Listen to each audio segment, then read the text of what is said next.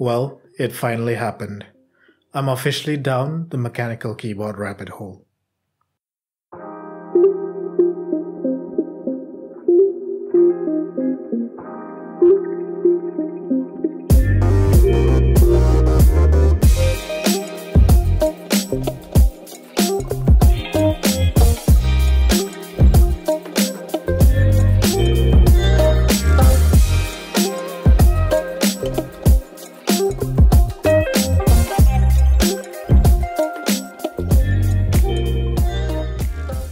If you're like me, you probably started your keyboard hunt by looking at online reviews.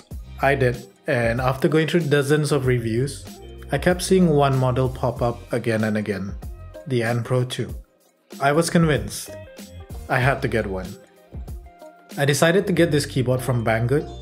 They constantly had the best prices compared to other stores out there. You can get the N Pro 2 in two colors, white or black. I got the black version for myself, and I actually got the white version for my wife. We both went with Gateron Red Switches, but you can also get this in many different switch configurations. It took around 2 weeks for the keyboard to reach me here in Portugal. The packaging is really nice for the price. You get some colorful spare keycaps, a keycap puller, a red USB-C cable, a quick start guide, and of course, the actual keyboard itself. You can hook this keyboard up to your computer through a wired connection or through Bluetooth. I prefer having it on wired mode just because of the reduced latency. I'm not saying the Bluetooth mode has high latency, but I just felt things were a little bit snappier to me on a wired connection. The Bluetooth option lets you connect to up to 4 devices. I didn't have any connection dropouts at all. The battery also lasted about 3 to 4 days on Bluetooth with RGB on. The N Pro 2 feels really well built. It has a nicely angled plastic body that feels heavy and is solid to the touch. The included keycaps are OEM profile, and they're made of double shot PBT material. They feel quite thick and they allow the RGB light to shine through. The keycaps also feature printing on the sides to help you keep track of the different layers and functionality. This keyboard has north-facing RGB, which shines incredibly bright in most lighting conditions. You can control the RGB effects, colors, and brightness through the Obinslab software. And there's also shortcut keys on the keyboard itself that lets you cycle through the presets. The software allows you to remap the keys and is compatible with both Mac and Windows, which is great because I frequently switch between both systems for work and light gaming. This is a 60% keyboard layout. If you don't know what that means, it's basically a layout that removes the arrow keys, the function row, and the numpad. If you like a minimal vibe or if you just want more space for extreme mouse movement during games, this is a good option to go with. If you like your arrows, don't worry. You still have access to that functionality through a function called tap. This allows you to use the 4 keys on the bottom right corner as arrow keys, just by tapping on them. You can also use the Magic FN function, which allows you to hold the caps lock key and use your WASD key as arrow keys. I got this keyboard mainly for productivity. I spend many hours typing away on my keyboard for work, so I wanted something that would look good on my desk and also be portable enough for me to carry around, if I had to travel. And I think the N Pro 2 fits that bill. Typing on the N Pro 2 is a great experience. It doesn't have a lot of flex because of the tray mount style, but it's comfortable enough for most people's use.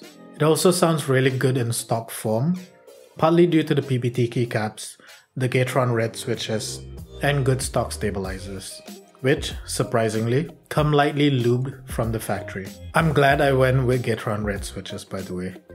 They feel really smooth and they sound great to my ears.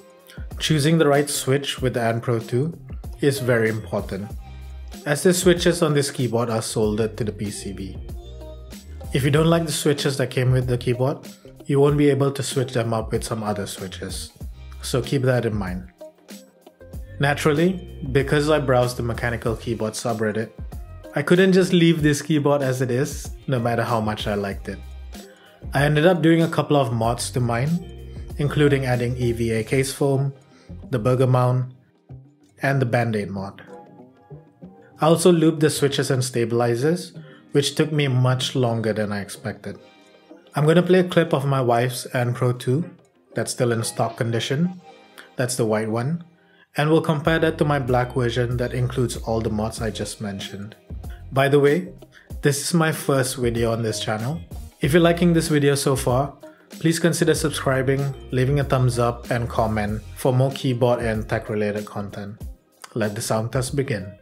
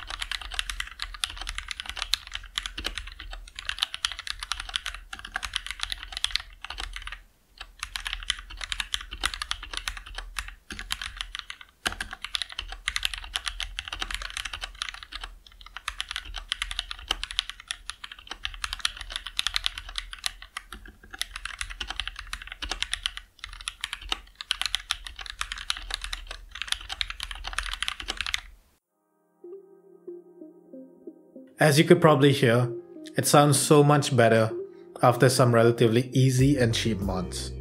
They really take this keyboard to a whole other level. The keyboard sounds much tighter and poppier, and the burger mount mod makes the typing experience feel a little bit better too. Now, it's not amazing by any means, but this keyboard costs less than $90, mods included. It's all about perspective. So, who is this keyboard for? If you're someone who's just getting into the hobby, or if you're looking for a great keyboard that's pre-built and below $100, the N Pro 2 is an excellent choice. It offers a great experience out of the box, and it's also a forgiving base for you if you want to get your feet wet with some modding. If you feel like you're going to want to try different switches or go a bit crazier with the modding, this may not be the best choice for you.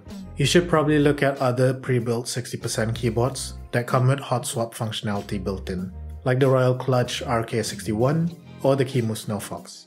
All things considered, what do I think about the N Pro 2? I love the minimal look, solid build quality, great price, and functionality. This really is an excellent 60% pre-built mechanical keyboard, and I can see why it's still so popular, even 4 years after its release. Thanks for watching, I'll see you in the next one.